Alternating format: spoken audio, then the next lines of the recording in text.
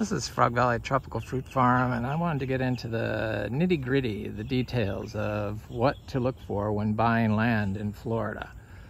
Because it seems like there's a lot of people that really want to move here and are moving here, and it's for good reason.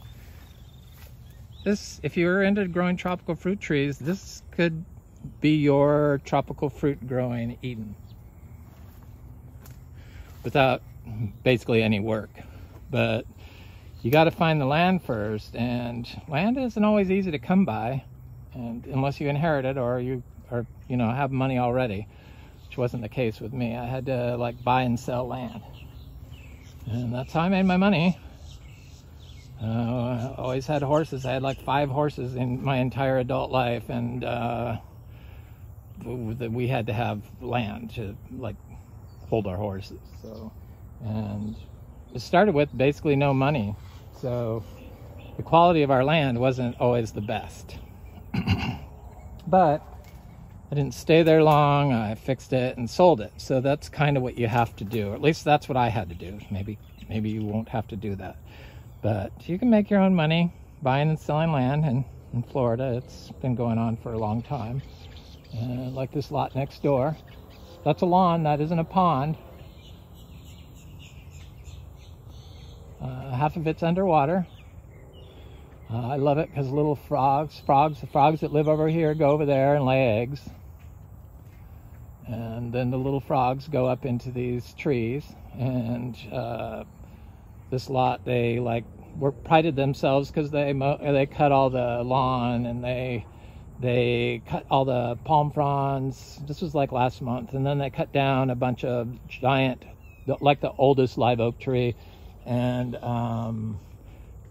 some of the biggest pine trees. So hundreds of year old trees that they decided weren't needed. They've only owned this property for like 6 months. This lot is sold 3 times in a year, I think, or it's working on its 3rd time. There's no house on it. And but the first thing I look for is trees. You can't really have 100% success unless you see that there's ancient trees growing on it.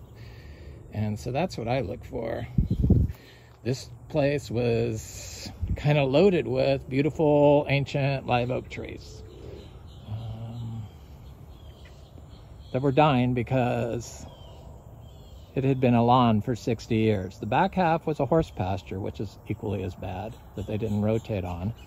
And the front half was a lawn with large old oak trees, which were slowly dying from the mowing of the lawn.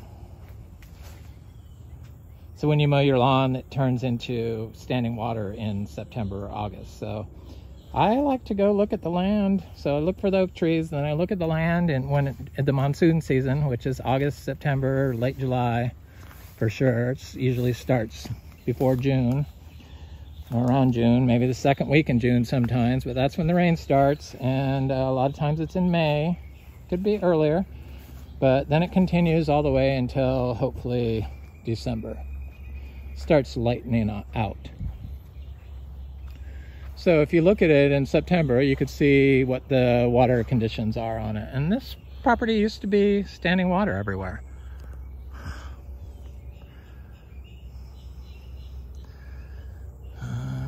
It was lawn ponds.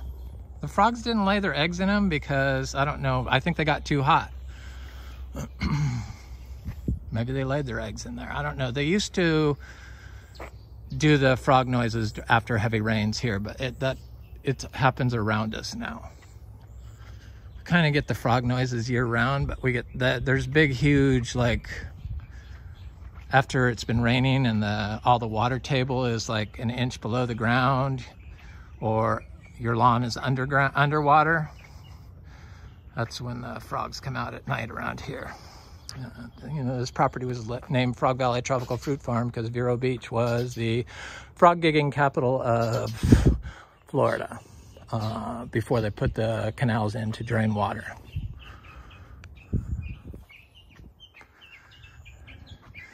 So it seems like all this treed property, you know, the old growth, old trees, is mostly snapped up, and what's available in this county, Indian River County, is the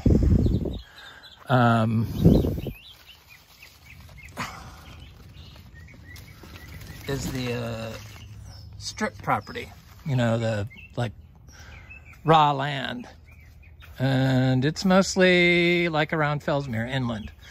So it changes from 10A to 9B at like 66th Avenue here east. So if you're looking on the other side of Highway 95, there's a good chance it's going to freeze. I think you can do the tropicals, but you got to be prepared for some setbacks. That's just part of how it is when you grow in 9B, but you can do it in Florida. I know people that do it, so I know it's possible. And this got down to really cold and froze for the first time ever, but most of our stuff didn't get affected. The only areas that got affected were the areas where I knew the soil was compacted because it still had standing water in it. 5 years after I've been here and after I've implemented the no mow. I thought it was fixed, but this area was historically a area that last summer even had standing water that killed my favorite plant at the moment. I think it was a J33 jackfruit or something like that. But anyway, it killed it, and I was livid. Because I didn't notice that the water was still like 8 inches in the tall grass. This is right in front of the house. That's why this is a bad area. So it's really important to check all your property, but you can fix those areas. You fix them. I fixed it with, I added a vegetable garden here. So I planted all my vegetables last winter here, and I had added a lot of compost. Adding lots of quality compost and planting vegetables in it mostly fixed this. But I also buried one of my Biodynamic 500 horns just below the skin of the soil. Or, you know, the skin of the cover of the soil that is growing on here. So there's like I don't know, it's like 3 inches. That's like dirt and roots and plants and that kind of lifts up. I know people have walked across areas of untouched soil where it like is so fluffy that you sink in it. That's the skin of the soil here. And so I would look for that. That skin kind of lifts up above the standing water. It lifts up above, it lifts itself up, I'm sure, due to the microbial life, so that it doesn't,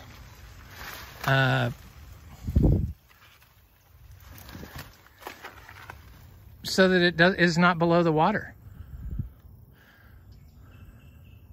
Now, when you have trails that you walk on all the time, those areas will hold water, but it's kind of minimal. It can only hold it as deep as the skin of the soil, because the skin of the soil isn't going to get covered. So if your skin of the soil is like 3 inches, your trail might have 2 inches of water on it. Just the trail, not right next door to it. And this area has some spots where it has like low spots, I guess, because they're like a little bit of standing water, just like right here. But it's only like a ½ inch deep now. Whereas before it was 6 inches. And before that it was 8 inches of lawn underneath, and it would get really hot. So the skin of the soil, I would check when looking for property. I would check the skin of the soil. So if somebody's been mowing it all the time, I would know that that's going to be a compacted conditions. And so definitely you have to look at it after it's been raining for a while. We got like 6 inches of rain in an hour last night. So this is a perfect day to look if there's standing water.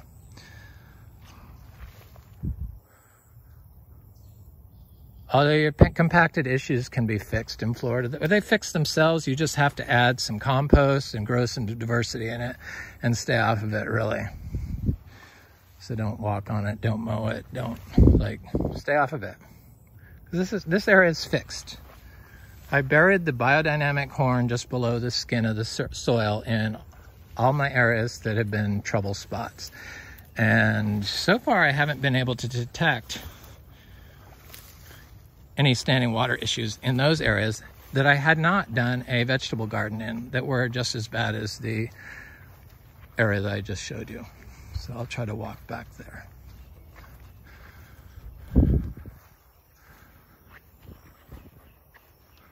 So this is the path I mow from to the front of the property to the back of the property. And we can drive our tractor on it if we have to. And this used to be a low spot that was under 4 inches of rain, and now the only area that's kind of standing water is where the tractor tires. This is right here, there's no standing water. This is where the tractor tire was. This is where the other tractor tire was. This is the middle. So it's only where the tractor tires go. That's like your deer trails. We got 6 inches of rain last night. You saw my neighbor's property. That's what happened here. It was the same issues. So it can be fixed. So it seems like all these properties that are available, it's a tractor tire. Cacao can handle standing water. It seems like most of the plants can, as long as it's not too deep and it doesn't get too hot. I think it's the heat that gets them. If you have the biology, the anaerobic biology can like help your plants succeed. These microbes, I watch a video on microbiology of the stomach and its connection to the brain. And they didn't really hit on this, but at the very end of it, she said just a very short little thing that they've recently discovered, that natural microbes from the soil can combat Alzheimer neural functions, or like there's something that builds up on the neurons of the brain and it fights that, it degrades it. So they test it in nematodes and mice, and so it's not really, it's like something recently found. All this stuff is just now being found out. That's why we really need to focus on the microbes in the soil and stop killing them all, like they've done with our citrus here in Florida. And now the citrus trees only live on average of 15 years rather than 75 to 100. Same thing's happening to us because, you know, they're feeding us that crap. So the soil microbes are really important, and the land that's available seems to be in citrus areas. So what I look for after I look at, first, I mean, you can see this right off, is like whether it has those ditches that indicate it was an old citrus grove. Because everyone around Florida, this part of Florida, they use their chemicals. Just so you know, you got to be aware. The citrus grove areas, they spray overhead chemicals. It's just so sad because these citrus areas where people, I think, probably are buying land, probably could turn Florida back. They could fix the problems that the tropical fruit orange people caused with the other tropical fruits grown naturally. They could fix that problem. So buying that land and converting it into regenerative farm is going to heal it, because soil has a memory.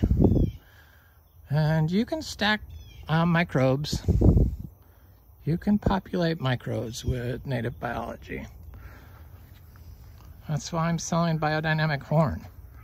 I have to make those on the 22nd. And of course, I have my biodynamic in-person interview on the 22nd. And I'm supposed to make like 100 biodynamic horns. And I'm going on vacation to California and Santa Monica next week for 4 days. So I'm going to not be here to collect the manure. Hopefully it will be done right. So anyway, it's like, oh, yeah, we make microbes, crap microbes.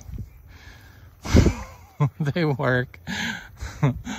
the microbes. You need the microbes in the soil because that's where your human health starts.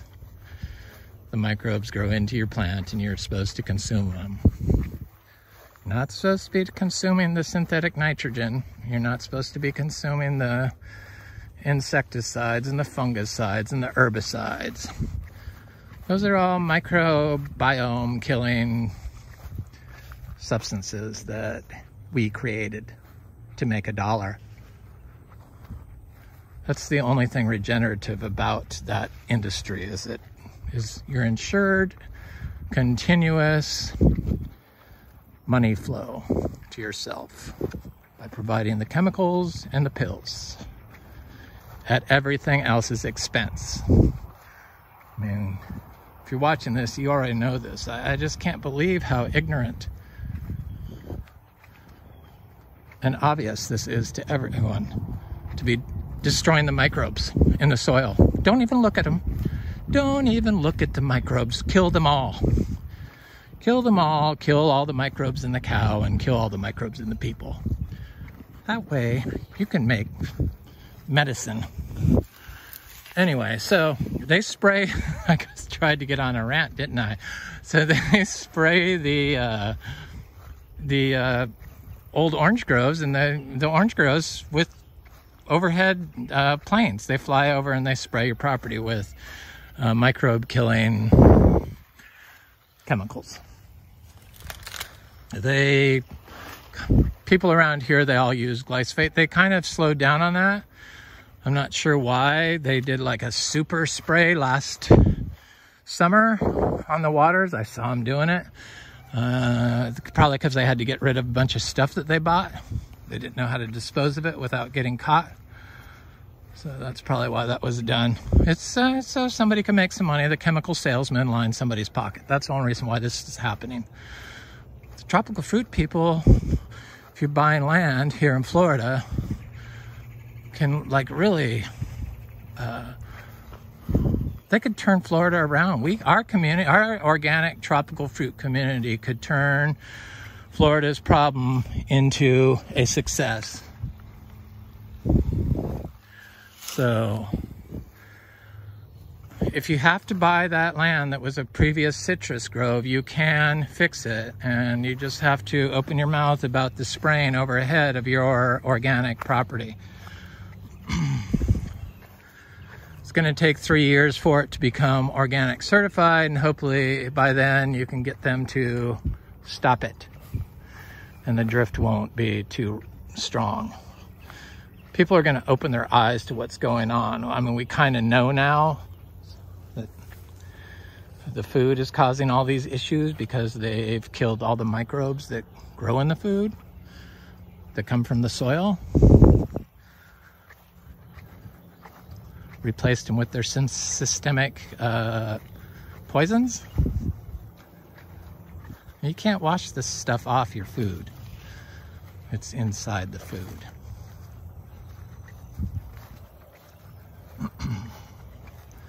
Anyway, so yeah, if your property has like those old citrus, you know what they are, the ditches every 40 feet or something like that, and then they plant the citrus, but there might not be any citrus left on it. That seems to be what land is available and kind of affordable if you're younger. And I know a lot of the younger people that talk to me, they all want land, but they may not have the money right now. But you can like start at the bottom and trade and build up and until you can afford until the property, your dream property, comes available. It's a good way to make money. And we all started like buying up these old orange, vacant orange groves, and told them not to spray overhead because you're organic. We could probably start turning around the problems in Florida and show people that this could be a tropical fruit growing Eden. So this is that area that always flooded before, and this you couldn't even tell. See how you look at this and you just can't even tell? But, you know, we got 6 inches of rain yesterday, and it had been raining in inches for days before, you know. So the water table is super high right now.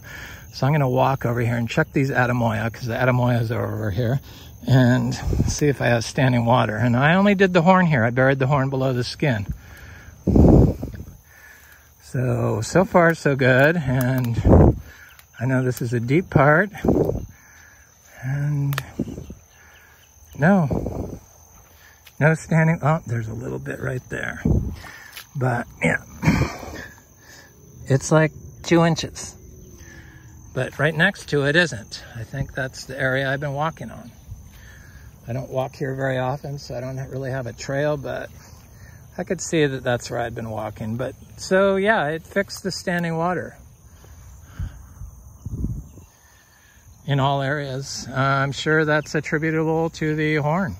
It has to be, because I know that the microorganisms that grow in the biodynamic horn that have been put through a anaerobic composting process below ground for 6 months grow organisms that live in water, that can live in water. So it makes sense that it would fix the issues. Where's my freaking Adamoya tree? There it is. So I love it. We have no standing water anywhere on our property except on deer trails or trails that I've walked. And it's very not deep. Here's that Adamoya tree. This has not been the best year for Adamoyas on my Guffners, but that area that my Guffners are growing in has always been a trouble spot. It's like right off the road. Who knows what. Oh, these are looking good. But this tree that blew over on its own, it would be like probably 15 feet. This is a new branch that's growing straight up. It blew over during a hurricane. It's been planted in the roads, never been watered. And this is a highly degraded area originally. But now it obviously, you can see it has all this stuff growing in it. So I would look for stuff growing on property. That's what I would do. Because the more stuff growing on your property is the more carbon that's in your soil, which is what you want. The Adamoyas are looking good. They're getting close. Not the biggest Adamoyas, but it seems like there's quite a few of them. Here's another one. Oh yeah, they're good. I'm just so paranoid that these are Priestley Adamoyas. This is like one of my favorite, or is my favorite Adamoya I've ever eaten. They got very good taste. Don't have to pollinate them. I think maybe the hawks got my bunnies that were living under here, because I don't really see any rabbit habitat underneath here. Sorry, little bunny that was living here, but maybe here's some more. Oh yeah, these are coming along. So I will have enough seeds. I promised a friend of mine seeds, one of my subscribers. I love my subscribers. It's the international people view this channel as much as the United people from the United States, which I found fascinating. So shout out to them. I love watching gardens from around the world and how people grow, because I can identify with their growing methods, because that's kind of the most similar to mine, especially places like India. And I mean, I got a lot of my knowledge from Indian natural farming. So it's probably most strongly influenced me, that and biodynamics, I would say. So yeah, anyway, that was a video on land. I guess I should go all the way back, because there is a ditch on our property, like the ditches that they put. Here's where the tire was. There's like half-inch standing water. There's where the tire was. There's where the tire was. Ground is very spongy.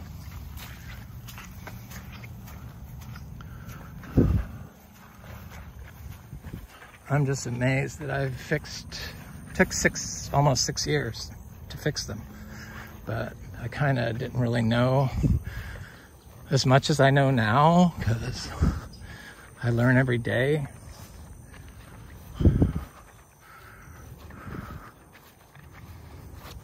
See, our pastures are full of weeds, and we don't mow them, and it has trees in there and weeds, and it turns out these weeds are how cows get their herbs that take care of the worms. They need a variety and not just sedge. So that's what I seem to see, what everyone's growing in their pastures is sedge.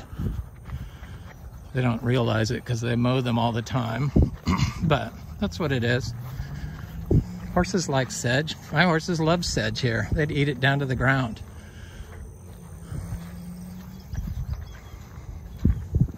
Here's a little bit of standing water. This is, you know, look at all that clover there. Florida is so amazing that it's like the easiest spot in the world in the US to grow organically. I guess it's the perfect temperature, and has the groundwater is at 72 degrees, which is a perfect temperature for biology, and it has a high water table, and it's on calcium. That's why I know that tropical fruit could cure Florida organic tropical fruit could cure Florida of the ecological nightmare that we're in right now and boost tourism.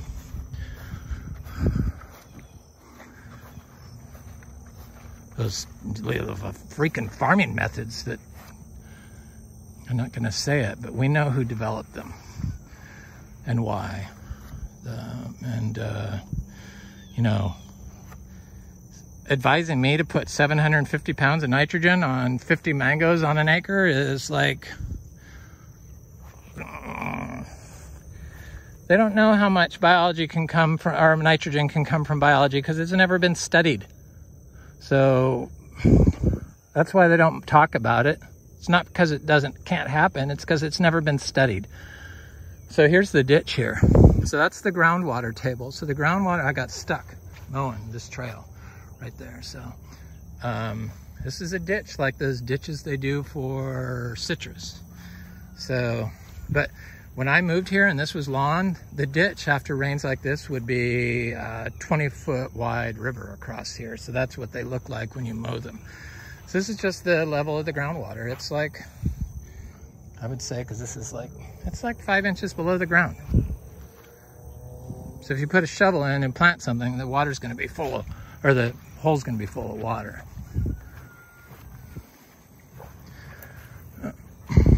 But there's no standing water anymore. What's really bizarre is my neighbors, they like added all this fill. And I continued to mow. Now they have standing water 3 feet above our property. And where we don't have any. So the living cover redistributes the water and manages it correctly. Knows how to move it around. It's a lot better than we do. Anyway, that's front to back, our land, and what I look for. Or what I would look for today if I had to buy a new piece of property. Have a good day. It's Frog Valley Tropical Fruit Farm.